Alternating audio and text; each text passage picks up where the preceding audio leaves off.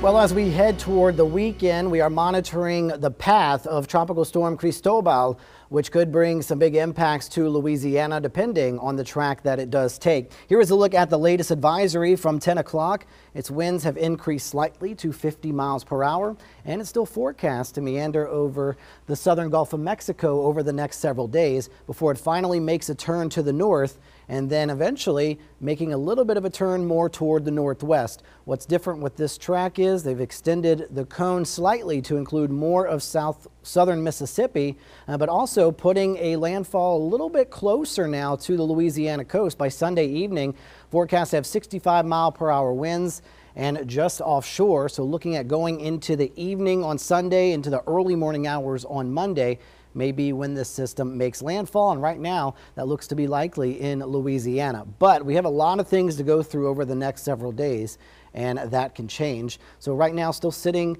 over the southern Gulf, you see the convection trying to start wrapping around the system and get better organized, but it is forecast to move further inland and make a landfall in Mexico. Then based on that interaction with the land, as it reorganizes over the southern Gulf, the center of it may move slightly, and that would change the track. So that's why we still have, unfortunately, all this uncertainty with it. To try to give you at least a little bit of timing of when you could expect something, as we go into early Sunday morning, this is the most likely period of the approach of tropical storm force winds. That's 39 miles per hour or greater. Could be overnight Saturday, but especially into Sunday morning along the coast is when we could start to see some of those gusty winds. Looking at the European model's forecast, it shows it moving onshore for several days, and so that will weaken it considerably, but then as it moves back over the warm waters of the Gulf of Mexico, it will re-strengthen, and you start to see some rain bands moving in late Saturday night and then into Sunday morning. So we could see periods of heavy rainfall,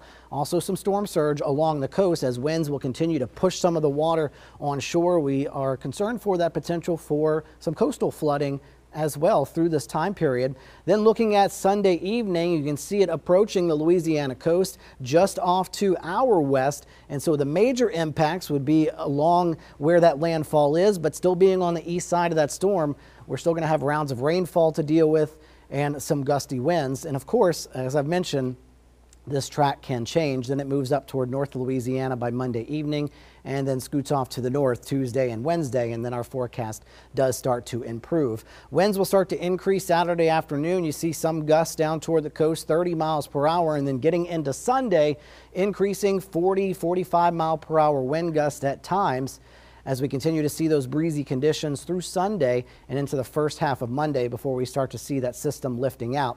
Now, over the next several days, we're going to see that potential for afternoon rain and storms. So some locally heavy rain going to be possible through the rest of the week. And then once the system arrives, you know, where the heaviest downpour set up, we could see some rainfall totals 2 to 5 inches plus of rain depending on where it actually ends up. So right now, unfortunately, too soon to know the direct impacts for us, but looking at that possibility for some tropical downpours and winds going into the later part of the weekend and into Monday. So we'll have to continue to monitor that forecast. We had some rainfall earlier this evening, starting to wrap up, a few isolated showers down toward the coast.